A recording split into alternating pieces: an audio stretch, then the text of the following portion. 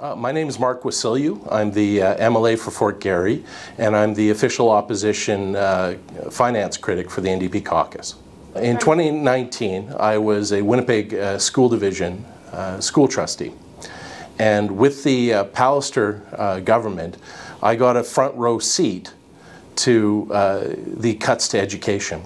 And we went from sitting around a boardroom, planning on how we were trying to make our children's education better, to now sitting around a boardroom being forced to cut critical education programs because of the Pallister government.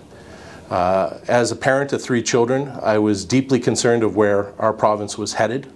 We were becoming more mean-spirited, more divisive, less fair, and I was worried about the type of province that my children were inheriting and whether they would have the same opportunities that I had when I first started out.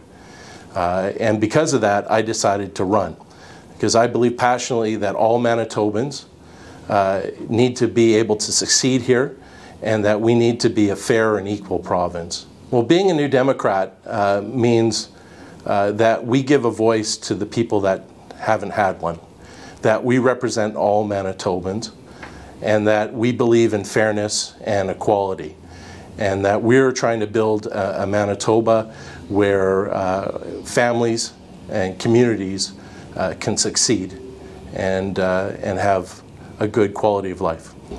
Well, several years ago, my family made the decision to become vegetarians, but as a lifelong Manitoban, I certainly love my barbecue, and I'm now on the hunt for the best vegetarian barbecue recipes out there.